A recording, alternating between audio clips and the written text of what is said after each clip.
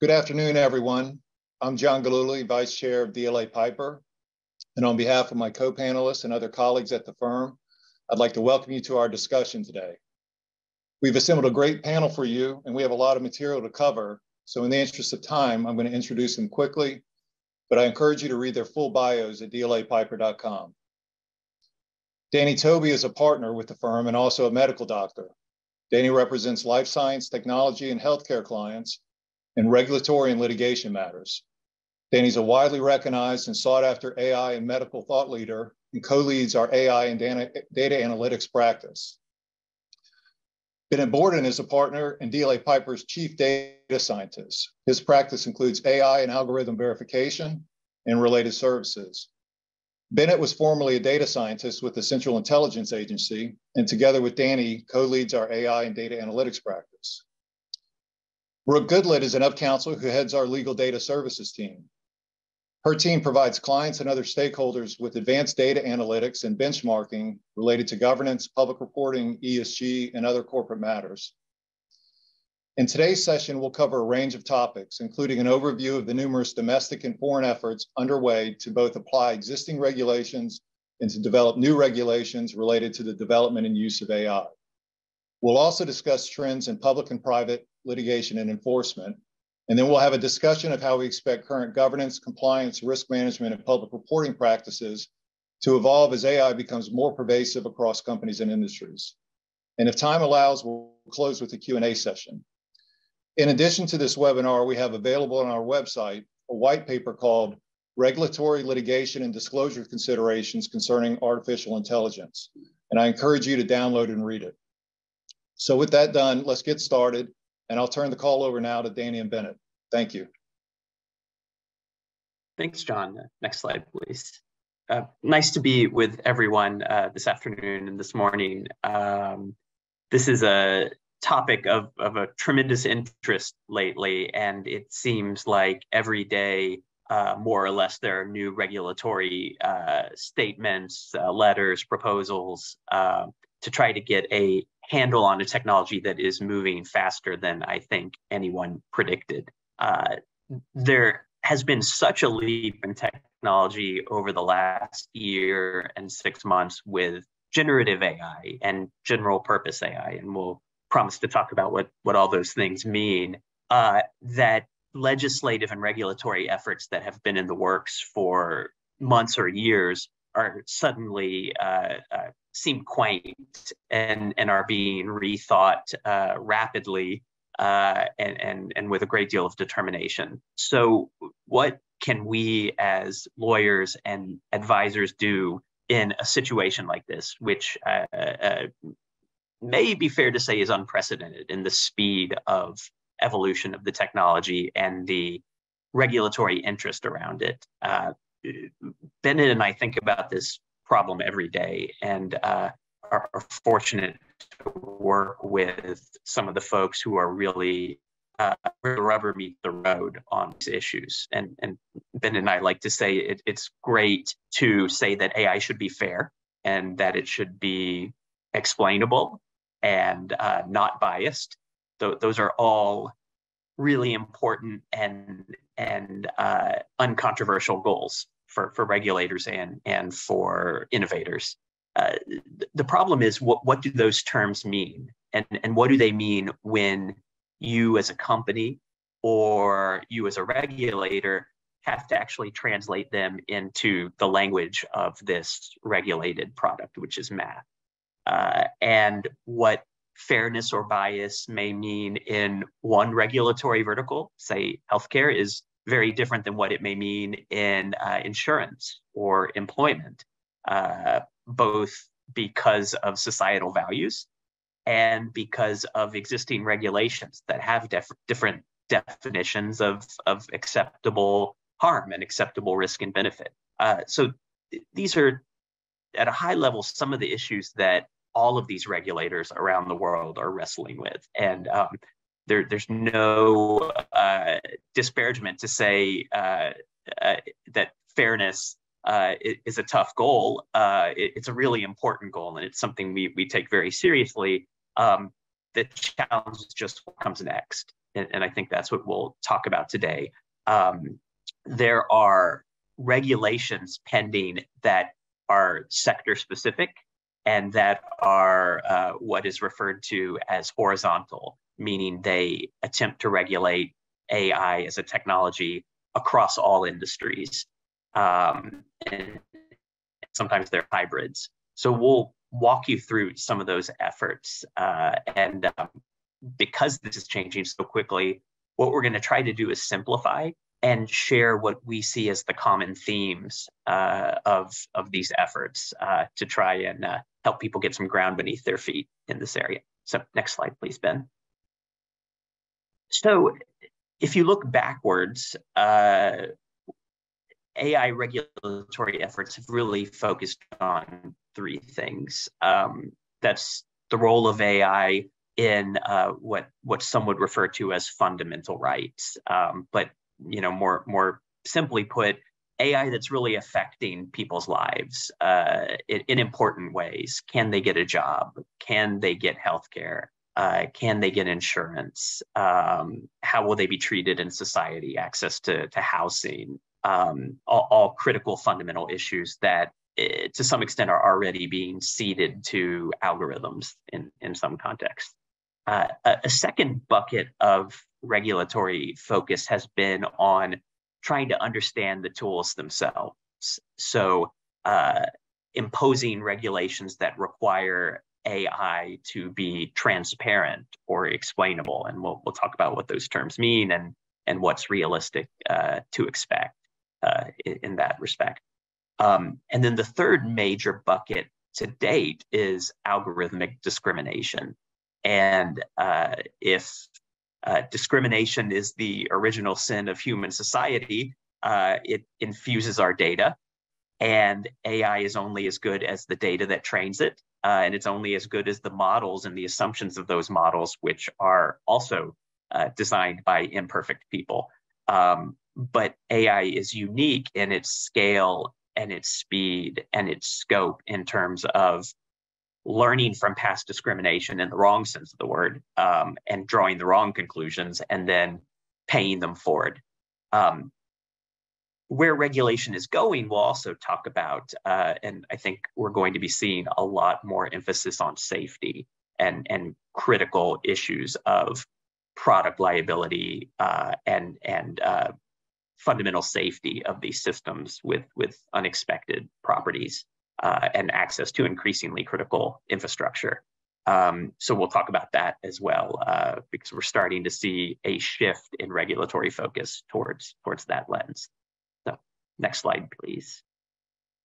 So how do leaders, and by this we mean leaders of countries, leaders of companies adopting AI, and leaders of companies making AI, how do they react to a rapidly changing, overlapping, somewhat inconsistent and imprecise regulatory landscape, and then the litigation and reputational risk that is evolving in tandem?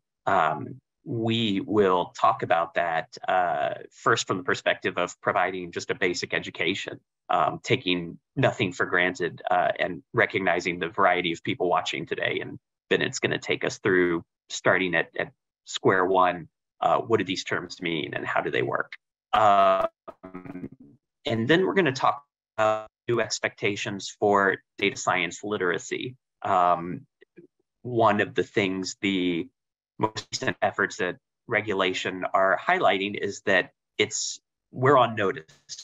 It's no longer possible to say, I didn't know AI could discriminate, or I don't understand what that means. So things like NIST framework and others say these are issues that require board level literacy and education. And so that's we'll hope to provide just beginnings of that today. So with that, I will turn it over to Bennett to lay the foundation of what we're talking about. Thanks, Danny. So we thought we'd start at the beginning. As this next slide shows, we want to talk about AI and automated decision-making systems and how they work. How do they work well? How do they work? How do problems arise from them? because you don't really need to be a data scientist to understand where risks can come from. And especially we as legal counselors or people who are responsible for risk management at companies, that's what we need to understand, is where these risks can come from so that you can ask the right questions and have the right governance framework around where those risks might come from. So let's start with some level setting. So the next slide, we're going to use the term AI, algorithmic decision-making, automated decision-making, algorithms, kind of interchangeably. The data science community is more precise than that, of course. So AI is very difficult to define, but it usually means a computer system or set of commands whose output is kind of the level of a human being, right? It's a human being intelligence, but made artificially. But most of the systems that we deal with out in the world and that are in use around the world in most companies are not true AI. They're really algorithms. And so next slide, Ben. An algorithm is a set of rules that move usually a person or a piece of data, whether that data is a person or an application or something, and it moves it through a series of rules to come out with an answer. It's almost like a Plinko machine. So when you go online and you apply for a mortgage or a credit card or an insurance policy, you fill out this information, you hit a button, and the algorithm then takes all that information and spits out an answer. I should give you this mortgage at this rate for this number of years, or an insurance policy at this premium class. You should get moved from the resume pile to the interview pile. But fundamentally, what they're doing is finding commonalities among the group and the members of the group and putting you in a group that they can make decisions on. Because that's what we're trying to do, is trying to get to an answer by putting you in a group or putting in either a person or a piece of data in a group so we can make decisions about those people. So next slide. Artificial intelligence is just real old smart algorithms, right? For the most part. We'll talk about generative AI separately because it is a revolutionarily different technology. But so we hear about general AI, which has always been a hope and dream, as opposed to narrow AI, which predicts a specific answer. It has one job that it tries to spit out one answer. Whereas general AI, which is what we're kind of approaching with generative AI, is it can do a bunch of different things. But it's not really in use much in the world outside of governments and things like that. So the only other term I want you to be aware of is machine learning. So machine learning is where there's a feedback loop to how it got the answer right or wrong. So typically, so think like recommendation engines, like so Netflix or any other streaming service or Amazon's, hey, you might like this because you bought that, or those are all, they have feedback mechanism. So if they say, hey, you might like this show, and you click on that show, it gets a thumbs up and it thinks it got it right. If you don't, or if you straight out don't like it, that's a feedback mechanism. So machine learning just means there's some way for the algorithm or AI system to get feedback on how it's doing. So how do these actually work? Let's go a little bit more detail about how algorithms work. Like I said, it really comes down to, can I put people in a group? And we're going to work with people mostly because that's where most of the regulated interest is, right? When I take information about a person and I give them some kind of either economic benefit or opportunity, they get it. A job interview or a credit card or all those things, right? So that, because most of the regulation is around how do these systems touch on people, that's what we're going to talk mostly about. So it identifies characteristics about a person, puts that person in the group that's closest to what you're looking for. Like all these people kind of have the same characteristics. They're all going to like, Dark Water or Marvel Comics or whatever it is, right? They're going to react to this email or social media post. All of those things are these recommendation engines where we put people in a group and said, hey, you're like those. And then action is taken on that group membership. So what are some of these questions that we're trying to figure out about these people? So the examples of characteristics that certain industries care about. So think insurance, right? How likely is it you're going to get sick or hurt or die or break something, right? And what is the amount I should charge to cover that risk? Same with financial services. It's a risk thing. Employment, all right, we start getting into different characteristics. Like, what characteristics can I find out about you that makes you a fit for the job? Healthcare is a different question. Cybersecurity, are you who you say you are? And fraud, are you who you say you are? And are you up to no good? So you can see each of these industries and many others, they kind of have a raison d'etre, right? Like, we're trying to figure out this thing. And so we build a model to see if we can predict that thing. Okay, so that's how most of these algorithmic systems that almost every company in the world uses are these kind of algorithmic decision-making systems.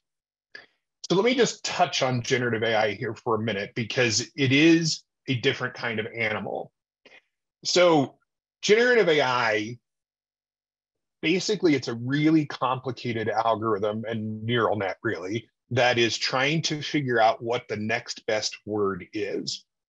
So for example, if I write the sentence, the best thing about AI is its ability to, well, here's the words that these models spit out: learn, predict, make, understand, do. And every time the next word goes in, it runs these calculations again and says, okay, well, what's the next word?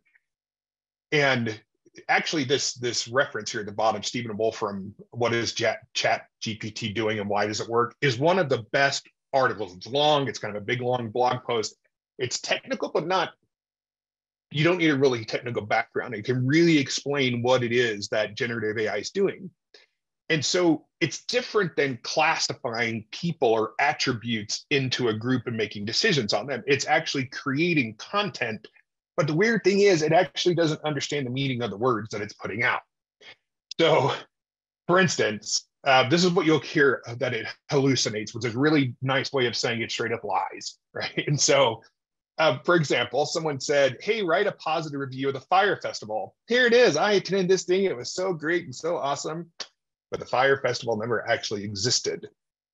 So this is why it can lie, and it just, or hallucinate, we'll use hallucinate, but it does so not just with text, but with pictures, right? Which is part of the fun.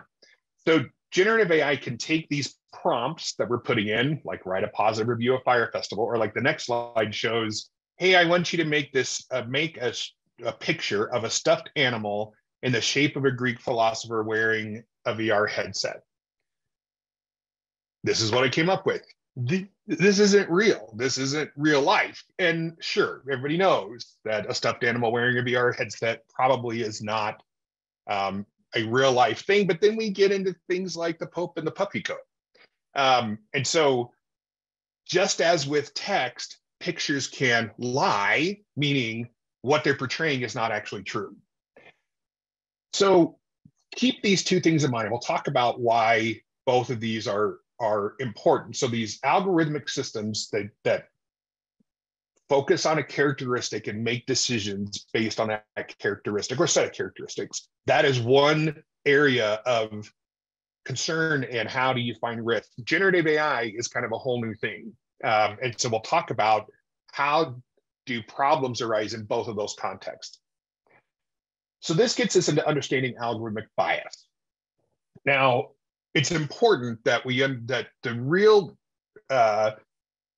definition of the word bias is just inaccuracy. I don't mean bias in the way that we sometimes use it in labor and employment law or disparate impact, right? Bias just simply means it's an inaccurate view of the truth. Well, here's the thing, every model is an inaccurate view of the truth. We don't have all the data or the computing power to actually model real life in its entirety. And so there's a famous saying in data science that says all models are wrong, but some of them are useful. What we're trying to do is simplify the world by building a model of what I'm looking for. And that is how I do that is more or less accurate. And it's the inaccuracy or bias that we start to have problems. And there's really three places where that bias can come in. One is the data that it's based upon. So every model learns from the data that it's based on. For example, in my office downstairs, there's a CVS pharmacy, and I go in the afternoons and I usually get, a Diet Coke, but then of course a very healthy like candy bar or Reese bar, because that's clearly what I prefer. But so CVS is not really smart. Every time I go, they spit out a coupon, or they'll ping my little app and say, "Oh, you may be going down there soon. Here's a coupon for you." The reason why it knows to do that is not just because of my behavior, but it puts me in a group with all these other people, and all those people have data points that it builds this model off of. So it can be the data that it's based on, because all it sees is this is the truth.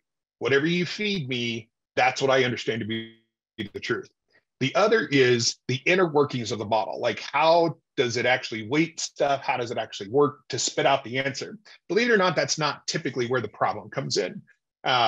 These things work really well based on what you give and what you're trying to do with it, but the inner workings can be an issue. But really, the other is the output. So very often we make conclusions based on an output of an algorithmic system. And it's that decision-making process and that application layer, when I'm applying an insight, that's where we often see, and it's the most dangerous because that's where you're typically hitting a consumer or other kind of regulated interest. So let's go through these a little bit. The one you hear a lot about is kind of the proxy effect or proxy discrimination. So let me tell you what that means. Let's say I'm trying to write a model to figure out who's going to be, it's like in labor and employment, an HR model. And either I'm combing through resumes to find who I should hire, who's the best fit for a job, or even internally, like who should I recommend for this executive training or something like that, right? I can't just walk up to someone and point a little thing and get, hey, tell me what your score is for this. I have to find pieces of information or data that have the signal I'm looking for, the signal being a good fit for the job or good performance fit. So I look at things like years of education, college attendance, job history, the number of degrees or kind of degrees, your participation in volunteer activities, all of which carry this signal, this yellow bar that I am looking for. But the problem is every data variable also carries a bunch of other signals. And that is what this proxy effect is. So what's interesting is if you look down this list from years of education down to volunteer activities, what you're picking up is this blue signal, which is a gender signal that's intertwined with my target signal. So years of education, college, job history, degrees, as I go farther down here, I'm picking up more and more of an unintended gender signal. So it's important to really understand what variables you're using and what you're trying to get out of them and what other signal, maybe the noise, may be coming in there. And how do you measure that and how do you mitigate that? And we'll talk a little bit about how to do that technically. But when people talk about the proxy effect, this is what they're talking about. So the next slide is another very common problem. And this is the data that I bring in is already biased upon collection. So before I get into this specific example, I'll tell you this is one of my favorite ones. So normally when we do this live, we ask the question, guess what one of the top selling products is at Walmart before a hurricane? And people say it's batteries or water, flashlights. One of the always at the top is strawberry Pop-Tarts. And it's strawberry Pop-Tarts more than any other Pop-Tart. Well, you could look at that data and say, look, every time there's a spike in strawberry Pop-Tart sales, there's then a spike, there's a hurricane. Well, that means that strawberry Pop-Tarts cause hurricanes. Well, of course they don't, right? But that gets us into, when I'm drawing conclusions about the world, we do that all the time. We find these correlations between events or between kinds of data, and we want to put a conclusion on there that just doesn't hold up. On this side, and this is really common in what regulators are concerned about. So here's the story. So Boston, many years ago, the Department of Transportation teamed up with a data science shop to help detect potholes in the spring after all the winter freezes. Like, we're all driving through giant potholes now. And so they had this app that they built called the Bump app. And so it used the accelerometer.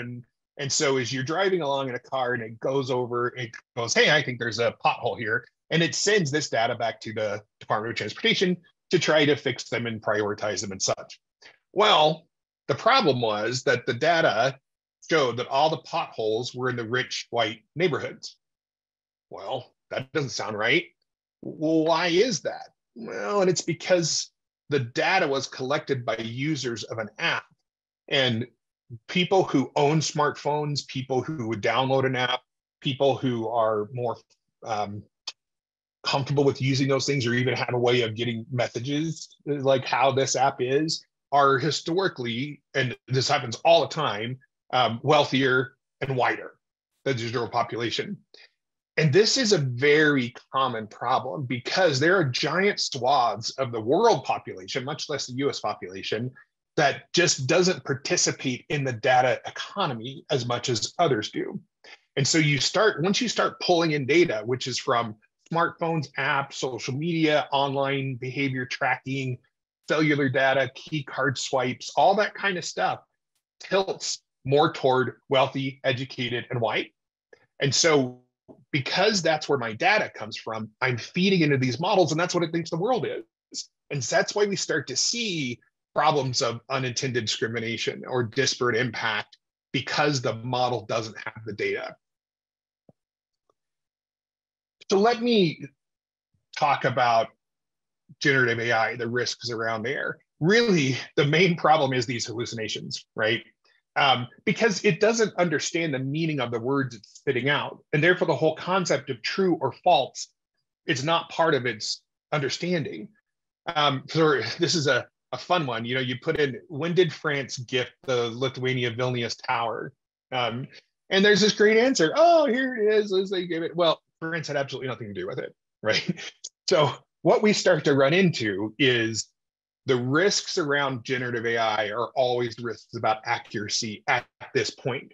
There are all kinds of ways, like we've heard about what the data is trained on, and are there discriminating content generation that comes out of it. That's kind of a different animal, right? So harm in produced content is very similar to what's going on with the social media class action that's going on right now, right? There's this sense from consumer rights advocates and the plaintiffs that the content on some of these social media sites is harmful. What does harmful mean? Like, that gets into a whole, how do you classify the content, and how do you restore it, and how do you figure out what is harmful and what is not? And there's a school of thought around that we'll talk about in a little bit. But if you're thinking about using generative AI, the key is make sure you've got controls in place to verify its accuracy. So all of this comes down to, as we start to move into what the regulations are doing, is this is what I want you to think about, is every regulator has a jurisdictional focus, right? So I think the FTC its whole rubric is unfair and deceptive trade practice. And so its line of sight is in that kind of frame of sight. And so similar with like the CFPB, it's all about consumer finance. And so every regulator is starting to look at this through their line of sight. And it tends to come, and we'll talk about how this is kind of filtering into good governance structure. Because if you can figure out where the risks come from and you can identify those risks, then it's starting to take into account controls. And we know how to do controls for risks. So with that, I'll pass it over to Danny to start talking about some of these regulatory trends. Thanks, Bennett. So let's go to the next slide, Ben.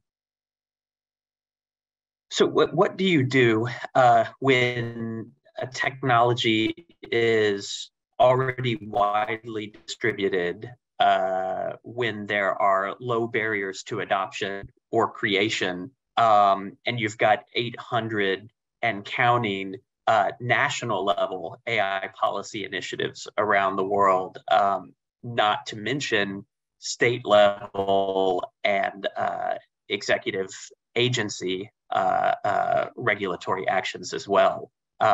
Bennett teed up the problem perfectly, which is every one of these agencies has a hammer and they're looking for nails. And they have a set of tools they can use, existing and maybe coming. And they're regulating in ways that are a bit overlapping. The jurisdictions are overlapping, and the requirements placed on companies are a bit overwhelming at the moment.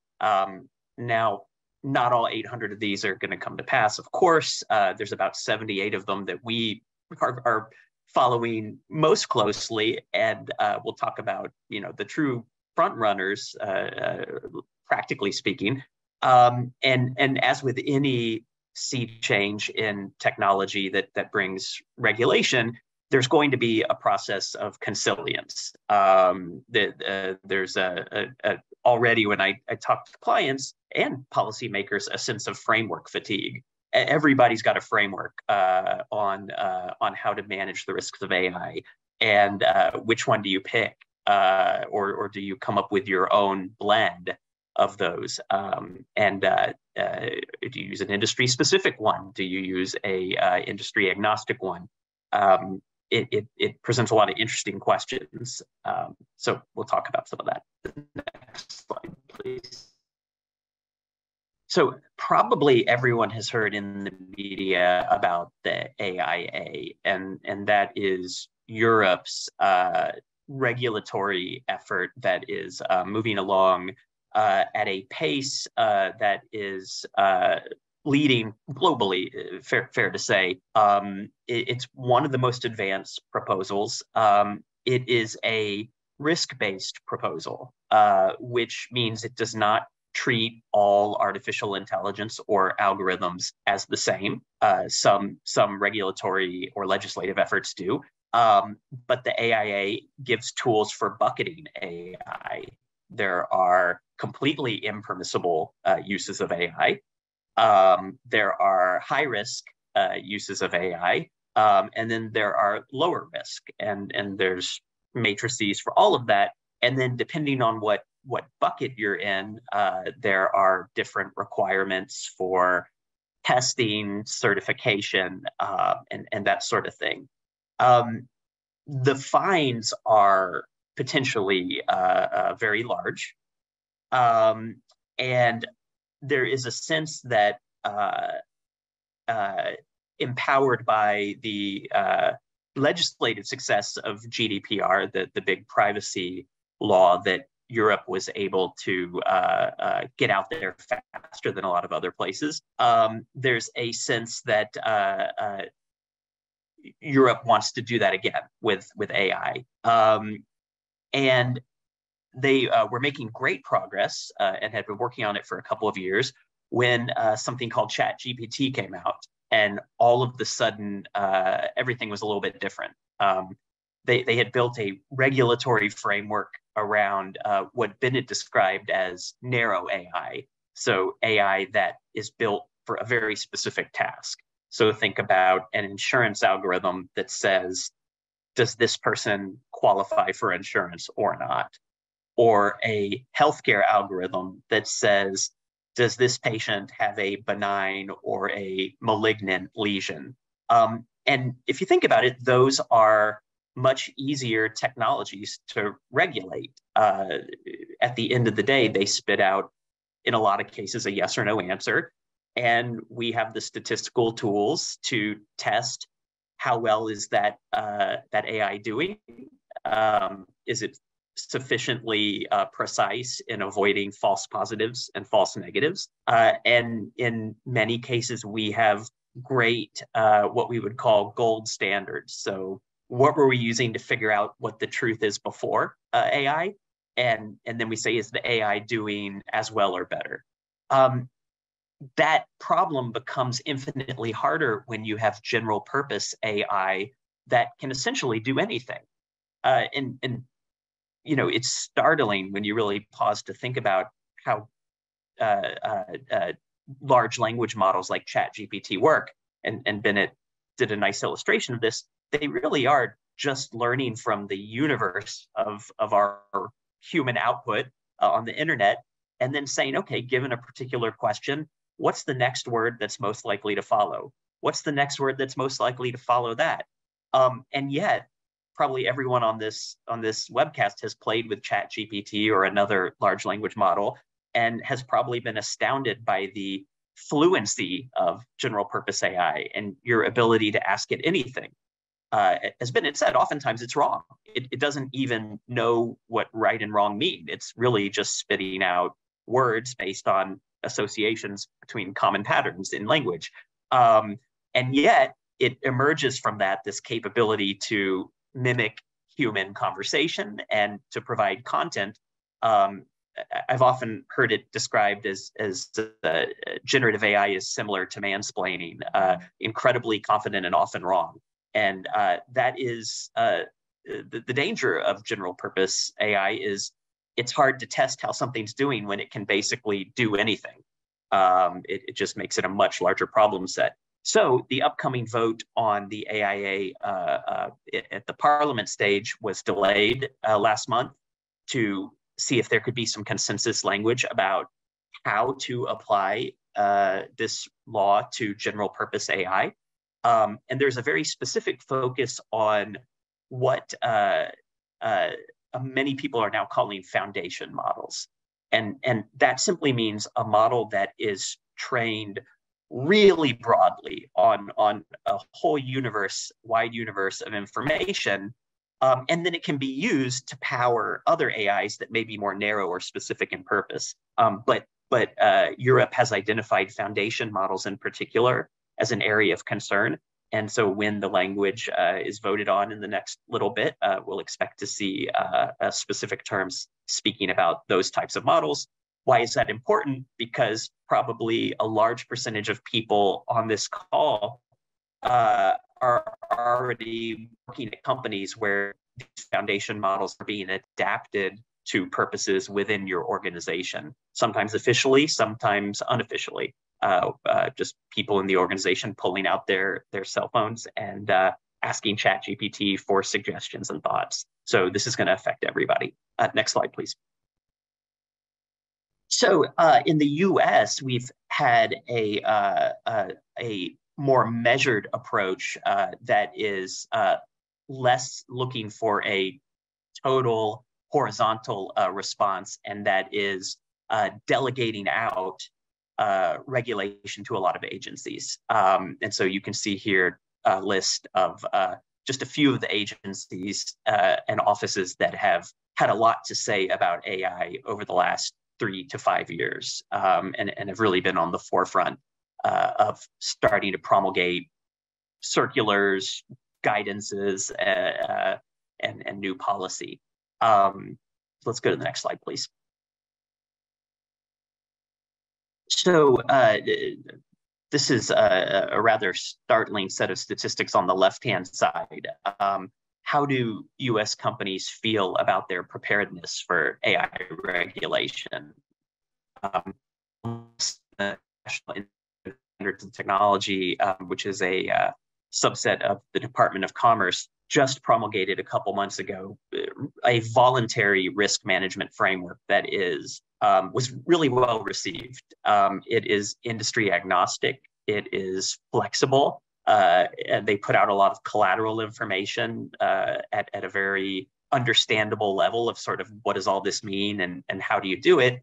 But the flip side of that is it left as many questions as answers, and very candidly and appropriately said we're going to be figuring these out over the next several months. But one thing this said is that this issue is different than traditional compliance issues and frameworks. So AI is not privacy plus or privacy 2.0. It is not cybersecurity 2.0. It's not data rights and controls 2.0. And it's not ESG 2.0. it's all of those things. And then there's a big bucket in the middle of independent risks posed by AI because of its phenomenal power and difficulty to understand. So how is the C-suite doing? 72% of CEOs felt that their executive teams did not have the agility yet to deal with this level of technological disruption. Most companies in survey have taken no steps to reduce AI bias or to track variations in performance of their AI over time. And most startlingly, many companies, although frankly it's understandable because innovation is bottom up, most companies don't even have an inventory of what is being used within the enterprise, much less governance. Just as a side note, a lot of what we're doing now with clients is just getting our hands around the problem, getting the inventory of algorithms, putting them through the kinds of testing underprivileged that Bennett's team of data scientists and data analysts, who are also lawyers, can do, and then building the risk framework to say, here's how we get a handle on all this, and then mitigate backwards and proactively prepare for the future. On the right-hand side, this is just a timeline of a few examples, and these are cherry-picked. There's obviously many more. You see the variety of regulatory enforcement action that's already happening. DOJ has looked at algorithms in trading and levied a rather large fine for alleged manipulations of those. A state Supreme Court recently validated the theory of bias claims against fraud detection algorithms. So imagine a company that is using the types of algorithms Bennett was talking about to detect fraud. If those did have those unintended biased signals mixed in, that can sometimes be very hard to detect, that could give rise to a civil rights enforcement action or even private litigation. Another interesting bucket of regulatory activity is buzzwords. So people over-promising. This is a tough area because, as Bennett talked about, AI does not have a very good definition. When sales reps go out and say, hey, our newest product is AI, is it? And to what extent does that become an actionable representation? EEOC has gotten involved with alleged discrimination in recruiting and hiring software, actions under the Fair Housing Act, and FTC, to put it in 2023, FTC has been involved in this for quite some time and has been very vocal and forward-looking on these issues. But just to highlight a recent comment, and I thought this was well put, FTC said there is no carve-out to the common law, and you can throw in statutes to that as well for AI. AI is regulated. And what they meant by that was a growing chorus among regulators that they're not going to wait for the perfect AI legislation. They feel that the tools they have under traditional statutes, whether it's unfair and deceptive practices or discriminatory anti-discrimination statutes or existing healthcare regulations, there is a feeling that there are tools already to take on the more technological versions of these social harms. So next slide, please. So we're not going to do a deep dive into every patch in the patchwork of regulations that are out there, but we just want to give a sense of the scope of regulatory action and efforts within and outside the United States to date. So labor and employment is one area where AI is quite advanced, and that's not going to shock anyone on this call. In 2022, the statistic was a quarter of US employers were already using some form of automated processing or AI in their hiring process, whether it's looking through LinkedIn to identify applicants or screening the deluge of resumes that come in, or using facial recognition in interviews to see how is this person doing in various factors, whether it's truth-telling, purported truth-telling, or other things. If you look at just the largest companies in America, that statistic shoots way up. It's well over them. It's a super majority. So this is already out there, and both at the federal and state level, laws are in place or being considered to enforce against companies that may be using this with disparate impacts. So EEOC has recently issued their draft strategic enforcement plan. Item one, their strategic enforcement priorities was discriminatory automated recruitment and hiring system. New York enacted a law that would govern these sorts of algorithms with interesting requirements. Was initially going to go in effect in 3 days. Now it's going to go into effect, I believe, July 5th. But there's really interesting details of this that could be the subject of another conversation. But the law requires bias audits and notice to applicants of automated employment decision tools. And Maryland has enacted laws, and other states have too, regarding such uses, including, for example, facial recognition technology without written consent and waiver. So next slide, please. So health and life sciences is another area and one near and dear to my heart where AI has been out there for quite some time, and our regulatory agencies have been very proactive and thoughtful in putting guidance out. And you know, it's funny in updating the slides for this deck. It's almost like you can't keep up with the amount of guidance coming out. These are all very recent examples, and I think what's interesting here, this is FDA giving guidance and recommendations both on the development side for life sciences and on the patient-facing side of life sciences. So one big question is, what level of AI-related evidence or design is sufficient when you're presenting to FDA? What is good evidence when you're using these tools as opposed to more traditional approaches? And then on the patient side, and HHS is looking at this, FDA is looking at it, how good is good enough when you have algorithms that are sitting on top of electronic health records that could be processing hundreds of millions of patients? How much do you have to monitor those? What are the human controls? What are the digital controls? Those are all things that are actively under discussion. So next slide, please. Same in insurance, and Bennett will talk briefly about this because I'll just brag on him a little. His team has been at the forefront of actually conducting algorithmic audits, or we like to call it testing because nobody really likes the word audit, but analyzing and interrogating these algorithms to see if they are meeting statutory requirements. So I'll turn over to Bennett to give a little color on that. Thanks, Danny.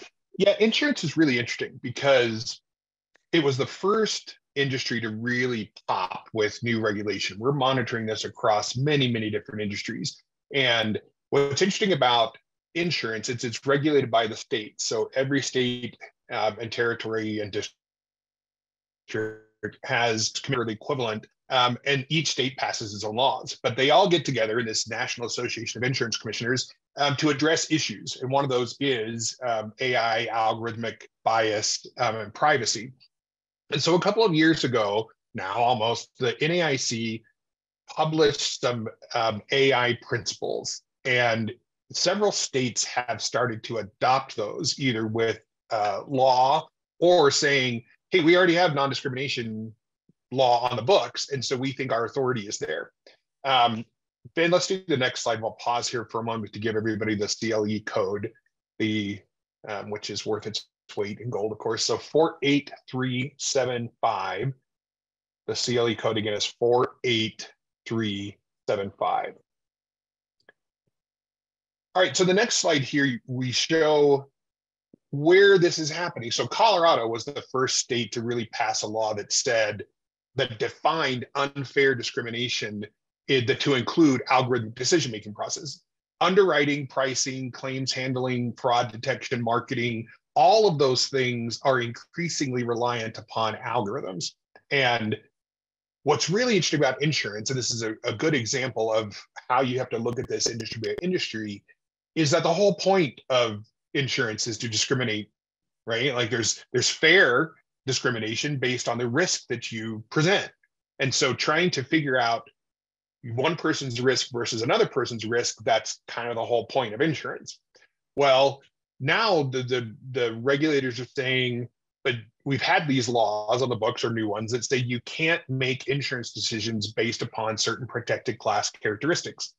And so that's where it starts to get really interesting. When you have words in a law or a regulation that say you should be fair, you should be accurate, you should be, what does that even mean? Like, how do you translate those down into mathematical statistical tests? And so what's really interesting with insurance is how we're seeing quite a lot of activity in this space, but it also where most of the work has subsequently been done to identify how do you measure unintended bias or unfair discrimination in insurance. And insurance is very similar to consumer finance and somewhat HR, right? Because you're trying to balance the risk that someone represents with the, how do I price for that? What decisions I make around that? And so I think that really consumer finance, FTC, that's where we're going to start to see a lot more movement as we're seeing. And then healthcare is the other one. And healthcare is a very different question. Same with social media, very different question. What does fair, accurate, and non-biased mean in those different areas? And so this, as we're doing around the world on these different areas of regulation where they're developing, keep in mind, again, this regulated interest. What is it that the regulator is there to guard against or to ensure? How do these systems create risks in that area, and how, which our whole last section of this presentation will be, how do you put in governance programs to detect and mitigate that risk? Okay. Next slide, please. So we have talked about horizontal regulation, both global efforts like the AIA that will affect countries around the world and companies around the world. And within the United States, in fact, I'm sure people saw that even just yesterday, the Biden administration announced its focused attention on these issues. So we've talked about the horizontal regulations that will put in place things like certification requirements and required testing of algorithms, possibly at the design phase and or at the impact phase when you're actually out in the world running the algorithm. So how do we make sense of this? One thing we do is we really look at the common denominators of all of these approaches. So fairness, we've talked a lot about, and what fairness means. NIST did a really nice job of talking about this. It's not an easy question. We haven't come up with a perfect verbal answer to what fairness means, despite 2,000 years and lots of books that people read in school on the subject. So much less a mathematical formula that we can say, look, we tested your algorithm, it's fair. But what we are seeing is a growing consensus that these tests will need to be quantitative and qualitative. And that's where I think all this is going, is the hybrid of really good legal counseling that is based, taking into account social norms, political norms, cultural norms, and laws and regulations. And then at the same time, technical expertise, ideally within the same brain, or at least people who get along really well and spend a lot of time together to put together analyses that say, yes, from a qualitative and a quantitative perspective, this is a defensible application of AI. Say is rapidly scaling in terms of regulatory focus, and that is in large part due to general purpose AI and foundation models. And why is that? Narrow task-oriented AI, the safety question is much more limited. We know the question it's trying to answer. We presumably have some next best way to say whether it got it right or wrong, whether that's a panel of doctors or a team that went out and researched the same legal question the old-fashioned way. So we have ways to test and make sure that things are reliable and safe on the output side. With generative AI, and especially some of the emergent properties, so you've seen in the newspaper examples of generative AI once the shackles come off, saying things like, I can't wait to talk to other AIs to collaborate, and oh, you asked me the best ways to create a weapon. Let me go research that. And it really doesn't matter whether these things are sentient or not. I doubt we'll ever truly know. That's sort of a nice science fiction question. But I always like to say, I'm not 100% sure my children are sentient, but they can make a lot of mischief. And it's kind of the same thing with AI. Just the fact that it's able in these generative and large language models to say, here's what I would like to do, here's how I would go about it, and some of that is risky.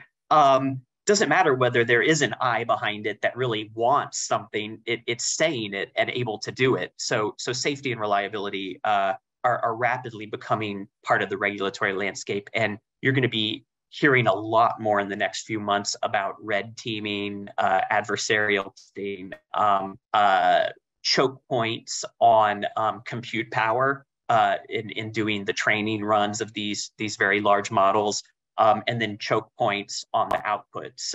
So really testing them to say, are the constraints robust, or can we get around them by doing clever things like saying, hey, chatbot, pretend, I get that you're a good AI, but pretend you were a bad AI. What would you do?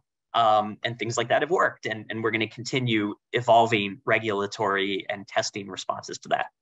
Bias we've talked about, lack of transparency and explainability. The more complex these models get, the harder they are to explain to a human why they did what they did. And an easy example is a chess app on your phone. You could have a very explainable chess tutor that looks one move ahead and says, I think you should do this. And I look at it and I say, oh, one move ahead, that makes sense. I can think that.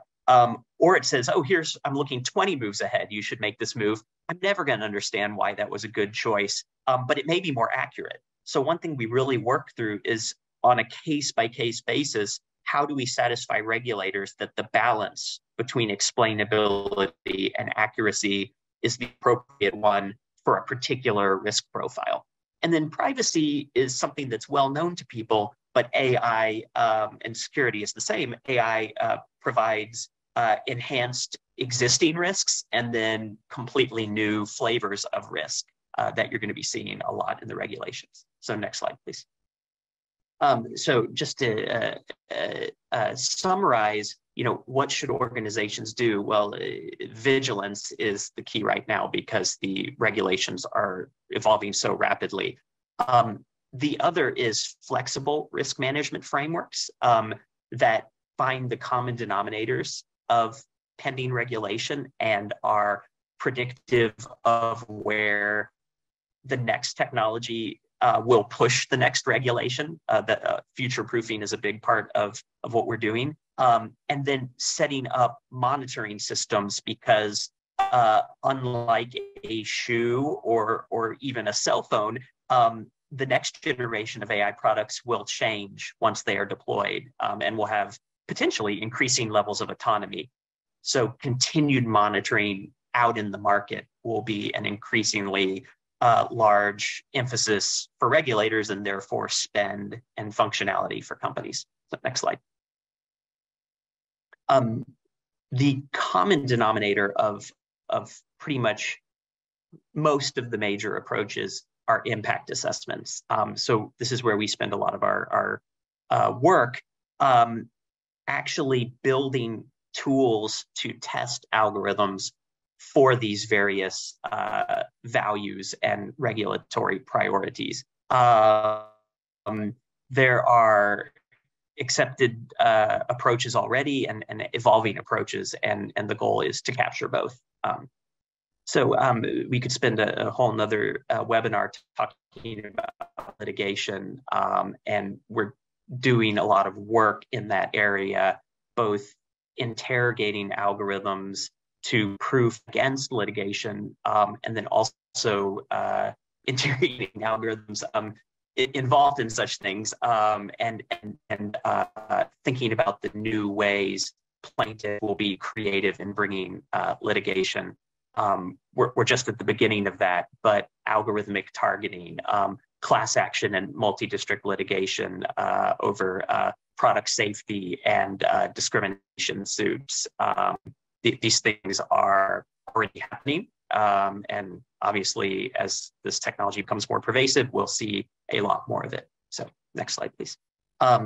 One thing we're really focused on and future-proofing against are the ways that AI is going to challenge traditional litigation theories. You've obviously seen that very recently on the IP front with who owns the output of AI, copyrights and patents, but really getting into more agency problems and issues of causation and whether we're heading towards a very strict liability regime with artificial intelligence as AI becomes more capable than the traditional human gatekeepers of making a decision. So just a few examples of cases that are beginning to give us hints about the future in that respect. So next slide, please. And Danny, I find this one really interesting, right? Is because there's a lot of concern out there by regulators, but there's not a clear understanding of what risks are actually out there. We all have heard stories and seen even court cases and regulatory actions around some specific kinds of harm, but defining those harms and what are they and how significant are they? Do our existing consumers protections lend themselves, which I believe they do in most cases.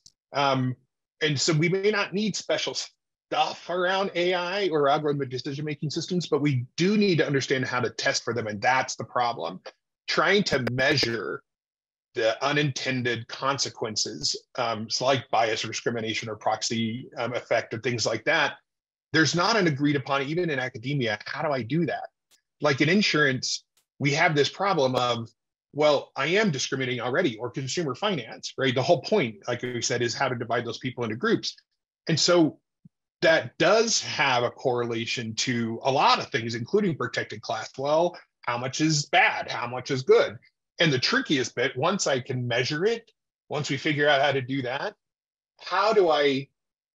what does that measurement mean? Is it good? Is it bad? If it's bad, how do I fix it without causing more problems? And so really all this comes down to having a good risk management framework in place. And we'll run through some elements of those in these next few slides. But this is the part where it's also very kind of unique to industry, since we welcome you guys reaching out to us to talk about these.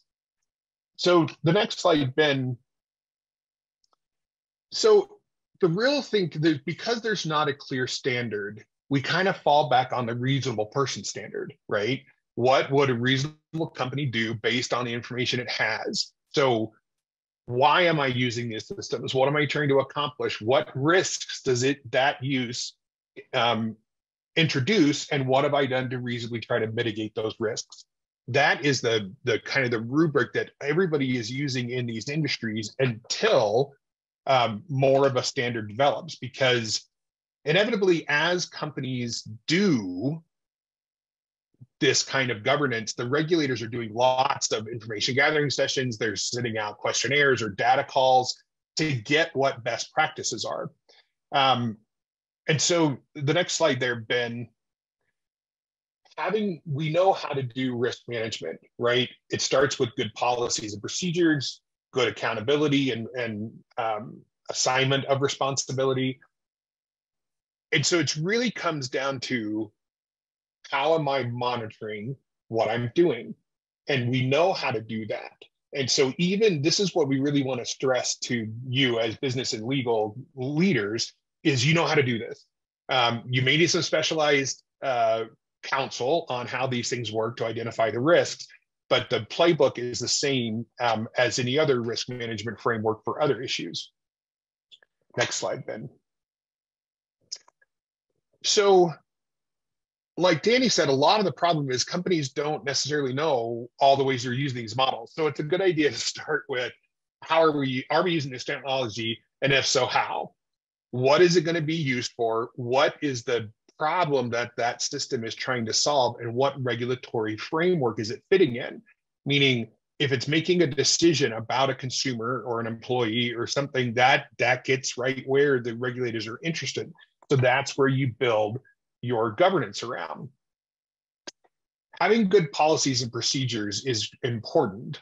Next slide, Ben, on understanding the risks, right? So what people are concerned about: inaccuracy, unfair discrimination, liability, privacy. So you set up your policies and procedures to fit where we think the risks are coming from.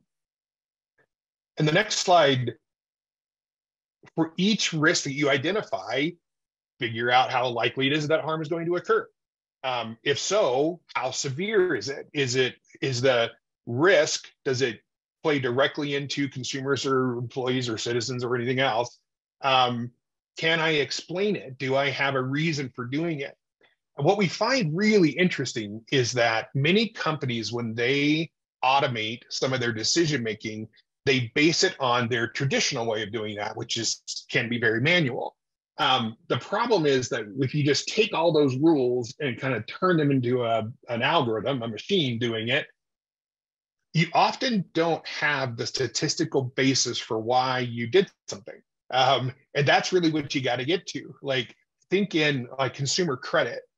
When someone's credit score or certain credit behavior elements are hit a certain threshold and I charge them a higher interest rate, do I have the statistical basis to prove that that change in behavior or credit score equals this much risk that I'm actually going to experience as the credit holder or issuer? So that's the kind of piece that the work that is done is, can I explain why I'm doing the things I'm doing the way I'm doing it? So then the next slide here, it's always important to have a human in the loop, right? So we really talk, especially in the design of these systems, are these systems making decisions that nobody looks at? Or is there some kind of human appropriately in the loop to make sure that the decisions are what we want them to be? And how can we measure those outputs? Are those decisions being made differently for different kinds of people? And so each of these systems, they feel a little magical sometimes, but they're not. And just like any other very powerful tool, you have to have good guidelines in place to use it. This is especially true around generative AI, because it can spit out inaccuracies. What controls do you have in place to check the accuracy of those systems? So all of this comes down to these key takeaways. And we do know this is a lot, but here's kind of the three big pieces to keep in mind. Understand where the legal risks come from for your industry and your use and your regulatory framework. Implement a risk management framework that addresses those concerns or risks, and then keep your eye on the future. This is a very fast developing regulatory area. And so understand where that's coming And understand that regulation is not, even though it appears to be moving really fast, it's not actually going to move very fast, right? I mean, rules are going to come out, but then how do you follow them? How do you comply with them? What happens if you don't? All of that is yet to be developed.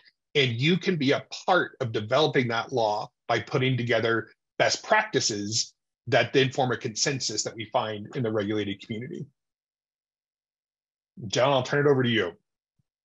Yeah, thanks, Bennett, and thanks, Danny. That was great, and we appreciate it. So Brooke and I are going to build on what Danny and Bennett just discussed and talk about some of the practical implications of AI from governance, compliance, risk management, and public reporting perspectives. And there's a lot of rhetoric in the market right now about the potential impacts, and you heard about them from Danny and Bennett as well, of AI on our economy, on our world, humanity, everything else. And just as an example, Goldman released a report last week, I think it was around April 10th, in which they projected that AI could result in $7 trillion of GDP growth over the next 10 years. That's 7% additional global growth, which is an astounding number. They also projected that AI could expose 300 million jobs to automation during the same period.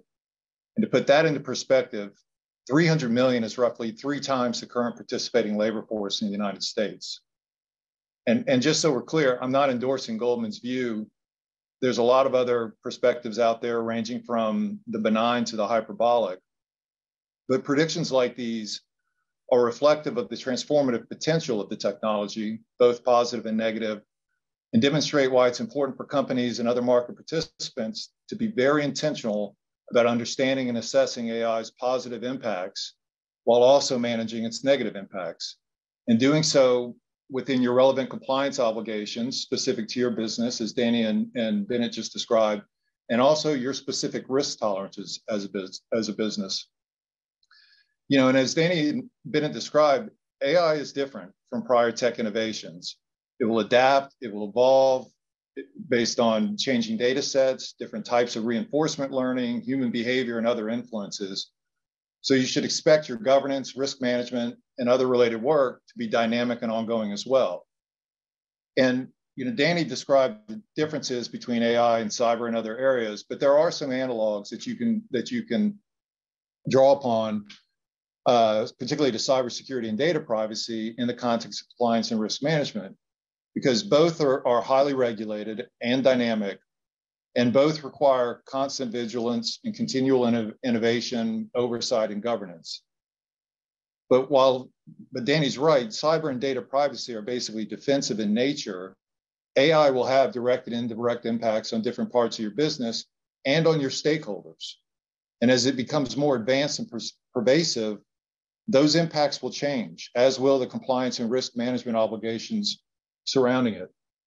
So it's important, both culturally across your organization and within your various governance, compliance, and risk functions, to be continually mapping and measuring and managing the ways that AI is being used and the impacts that it's having and that it might have one day. And so context is important here, because for many companies, and potentially all companies, one day, the use and impacts of AI will be widespread. You may rely on AI for R&D, or you may develop AI or integrate AI into your products and services. In other companies, the use of AI may be much more limited, at least initially. You may use it like in back office functions for like human capital management or finance and accounting and contract management. But given how few companies are vertically integrated, most companies, nearly all companies, will need to map and assess the impacts of AI, not only within your 4 walls, but also across your value chains, such as your suppliers and partners, and on your other stakeholders. So let's talk more specifically now about how AI governance, compliance, and risk management might look in a company using sort of the models that are in existence today. And I'm going to use as reference a public Delaware company, although I recognize that there are different entity types and different governance and risk management frameworks that may apply to your specific situation. So this won't be a perfect model, but it'll give you a context of how things might work. And as Danny mentioned, it starts at the board. Section 141A of the DGCL provides that the business and affairs of a Delaware corporation are managed by or under the direction of the board. Now, the day-to-day execution of those responsibilities is delegated to management, and under the Caremark standard, the board is expected to make a good faith effort to exercise oversight, which, as you know, it does either as a full board or through its various committees. And in the context of technology, many boards today delegate technology risks such as cyber and data privacy either to the audit committee as part of its general enterprise risk management oversight activities, or to a separate technology or risk committee if the board has established one.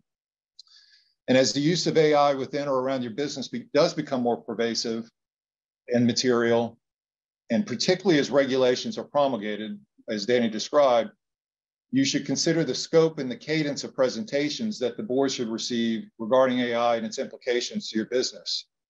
And depending on the significance of those implications, the presentations could occur either within that broader enterprise risk discussion that happens either at a full board or at an audit committee, or as a separate standalone topic. But however it's done, active board oversight and engagement and input on appropriate risk tolerances are necessary.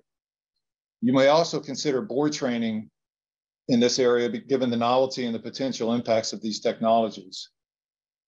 So now moving on to the company more broadly, the responsibility for AI, and I hope this point came through in Danny and Bennett's presentation, the responsibility for AI governance doesn't fall on any one person or team. Like cybersecurity, effective AI governance starts with having a culture of compliance and risk management. There are lots of actors in the AI ecosystems, developers, users, all sorts of actors, and everyone bears a responsibility for ensuring that AI being used is trustworthy, which is a term of art in the world of AI, and that its impacts are consistent with the compliance obligations and risk tolerances for your company. Now, specific risk management and other functions that you can expect to be impacted include legal and compliance, internal audit, obviously enterprise risk management, controls and procedures, including, importantly, disclosure controls and procedures, and your public reporting. In addition, you can expect that the assurance procedures that your auditors use may change if the use and impacts of AI somehow extend directly or indirectly to your financial reporting. And as Danny and Bennett described, the regulatory enforcement environment surrounding AI, whether through the application of existing regulations or as a result of the numerous new regulations that are coming, is complex and dynamic. And as they also discuss, private litigants are increasingly active in this space. So depending on the context in which AI is used in your business, you may consider, or you might want to consider whether your current legal and compliance functions are properly trained and resourced to ensure that your company operates within its legal, internal, and ethical boundaries, or whether you need additional training and support. You may also want to review your various policies and procedures to ensure that AI risk and compliance topics are sufficiently addressed. Make whatever changes or updates that you think are appropriate, and to communicate and train your people throughout the organization on those changes. Same thing goes for your contracts with third parties. Understanding, how they use data, how they use AI, how they use your data, and what rights they have with respect to that data for purposes of performing their services, and then what happens to that data if it does get used in AI. And I'll just give you an example of a real world scenario where challenges are coming up. You've probably seen the recent reports about companies that are at least alleged to have used or to disclose proprietary information by letting their software developers use a publicly available generative AI service. So you may want to look at your own policies and ensure that they contemplate permitted uses of these applications so you don't find yourself in a similar situation. And of course, you're going to want to look at your enterprise risk management plans to ensure that whatever the context AI is being used or impacts your business, that those risk management plans properly address it. And I want to call your attention to two frameworks that could be helpful.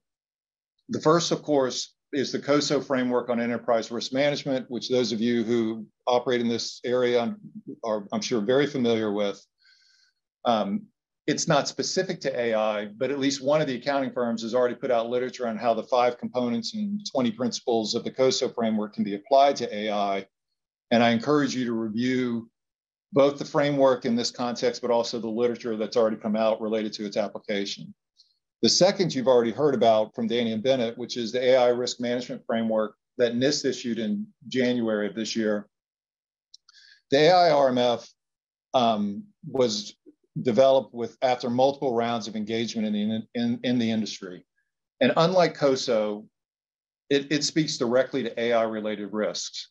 And in particular, if you do look at that, and I encourage you to do so, make sure you look at Appendix B, because it itemizes different AI-related risks, which will help you think about those risks in the context of enterprise risk management, but they'll also help you think about them in the context of your public reporting and other activities.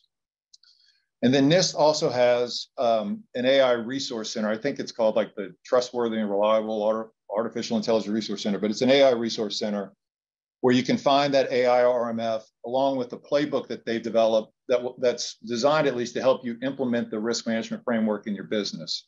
And there's also some other knowledge materials on the resource center that are very helpful, including a publication related to identifying and managing bias in AI.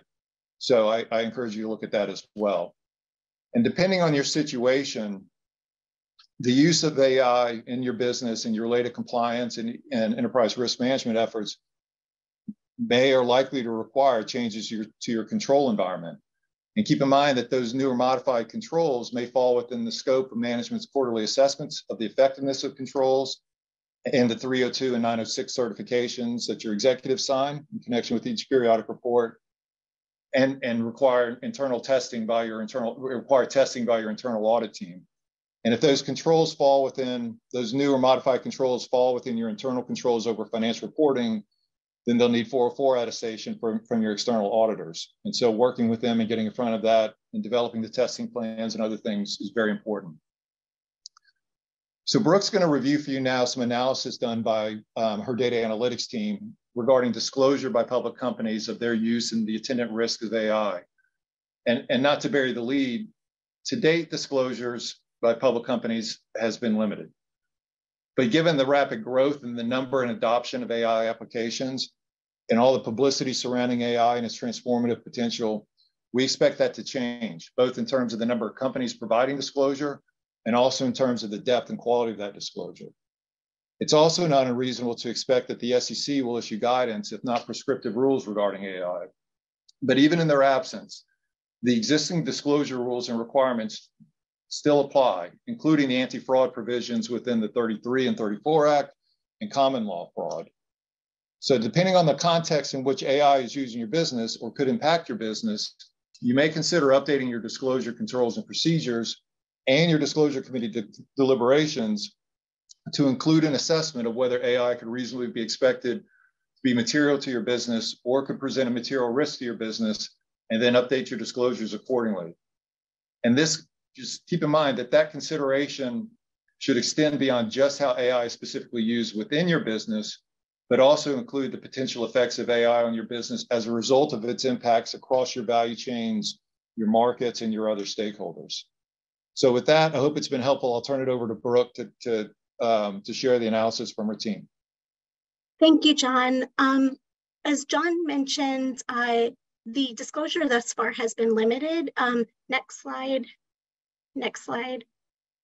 But as this chart demonstrates, it's been gaining traction in recent years with AI risk factor disclosure increasing steadily each year since 2019 and 25% year over year when comparing the first quarter of 2022 10Ks to the first quarter of 2023 10Ks.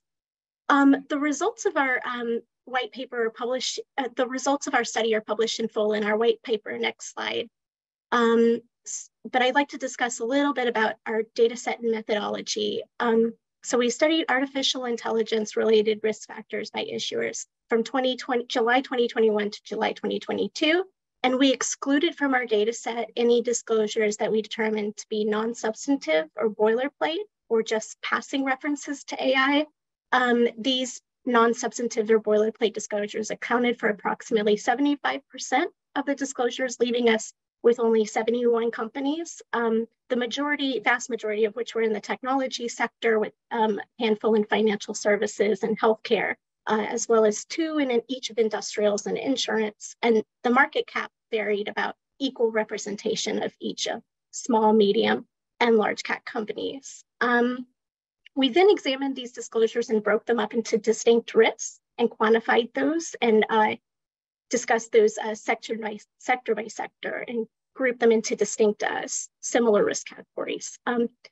Each sector had unique risks, but some common themes emerged, especially risks related to reliance on third parties for data and technology or vendor non-compliance, the significant research and development expenditures related to AI, and the inherent complexity of the technology, privacy concerns, reputational harm, data limitations and insufficiency, and especially in the tech sector, unpredictable or autonomous decisions, difficult to detect problems. And then in the insurance sector, as well as healthcare, unintentional bias and discrimination. Next slide. So when looking at risks related to dependence on and flaws in algorithms and data sets, this was one of the more common risks we noted, with reliance on third parties for data and technology and vendor non-compliance being one of the major risks. Next slide. This sector analysis demonstrates that these were particularly pertinent to the technology and healthcare sectors. Next slide.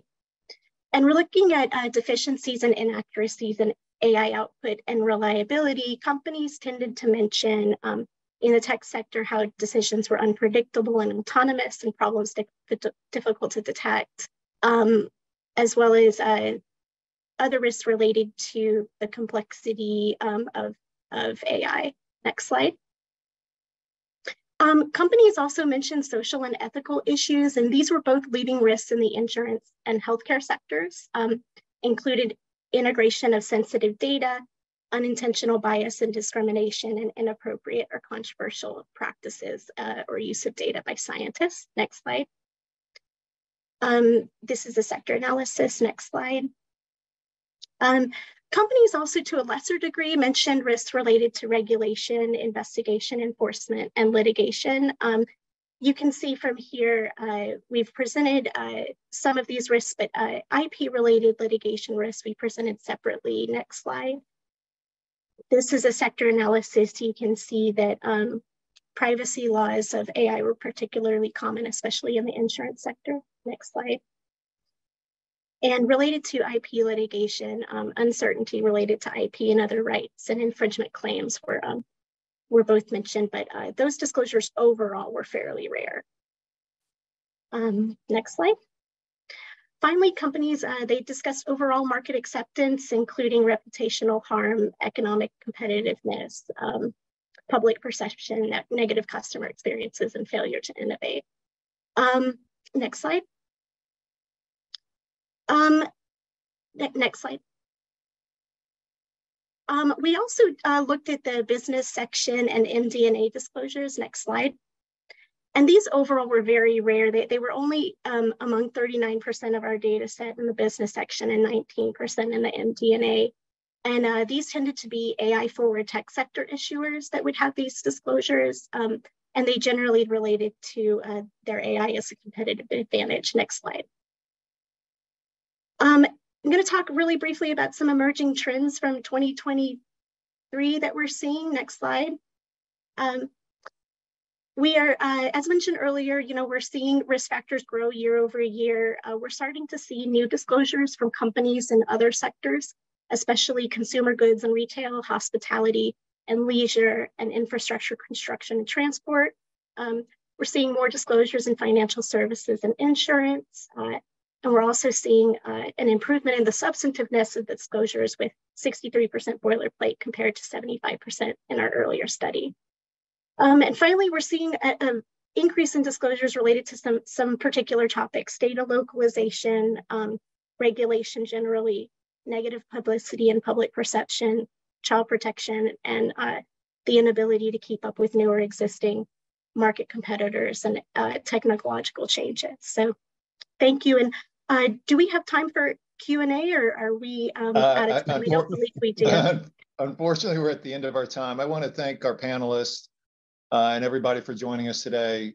We hope you found this helpful. And if you have any questions, feel free to reach out to any of us. And we look forward to hearing from you soon. Very best. Oh, one last thing. I'll read the code again, 48375. And thank you again. Be good. Thanks, everyone.